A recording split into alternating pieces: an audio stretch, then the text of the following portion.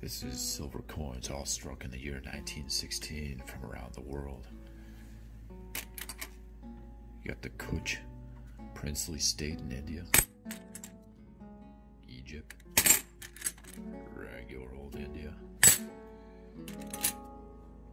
Switzerland, Peru, Denmark, Italy, France, England, Australia,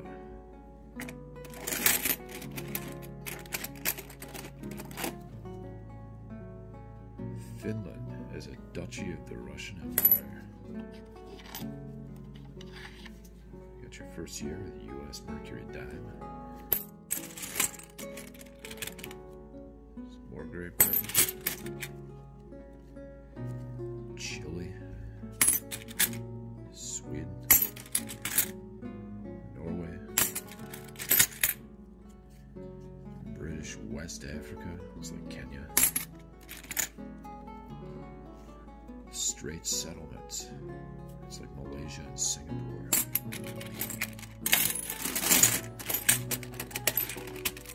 Last year, the U.S. Bar Recorder.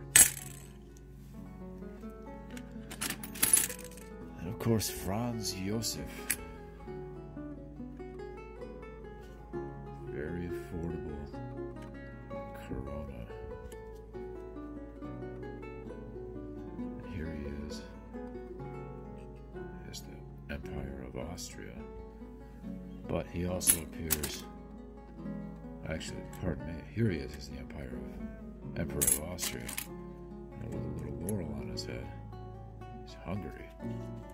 It's the Austro-Hungarian Empire, and of course, it's the last year he was alive, in the middle of World War I. So we just got a big group of 30-something more of these. Different conditions. All Austria. All 1916. So we're just gonna chuck them in there with everybody else. These are medals awarded for diligence and bravery in World War I, we think, but you never know. So there's the Tsar. There's a much younger looking Franz Josef, so I was surprised if that came from World War I. For bravery.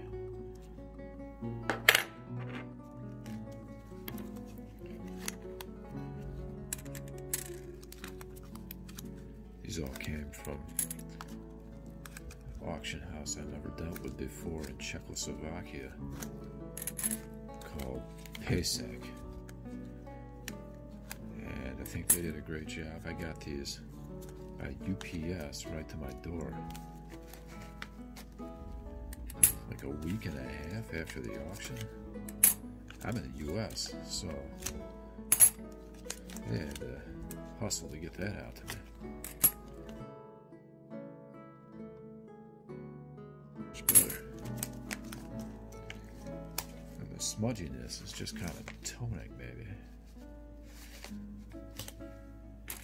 Anyway, these aren't worth very much, no matter what. Even the best condition, if you get these like in an NGC, a PCGS slab, MS65 is probably about as high as they go. Maybe there's a 66. Still not more than $200. And of course, in this state, they were about $8 each. And chances are, if you sent these into NGC, instead of dropping them all on top of each other, you get some mint state somethings.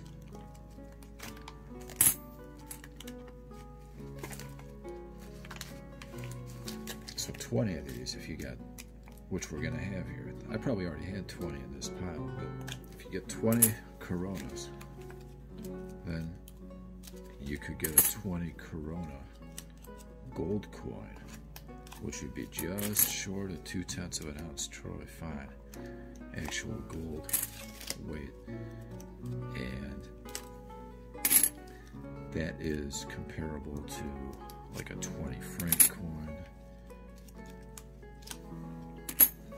Probably. They weren't making 20 mark coins at this point, or any gold in Germany, but previous to the war, in 1909, a 20 mark coin would be not much more than a 20 Corona coin, or a Swiss 20 franc coin, or a French 20 franc coin.